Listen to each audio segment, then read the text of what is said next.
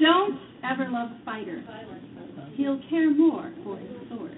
And while he's out there fighting, you're on the sidelines bored. And even when you're snuggled close and have him in your arms, he's much too bruised and tired to appreciate your charm.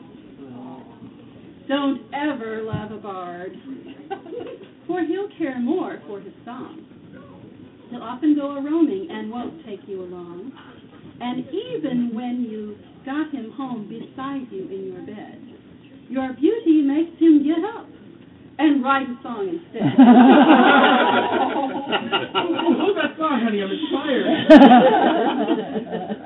Don't ever love a herald. His duties never cease. When he's not in a meeting, he's heralding a feast. And if you should, with puns sublime, entice him to your bed, he will not take advantage, he'll warrant you instead.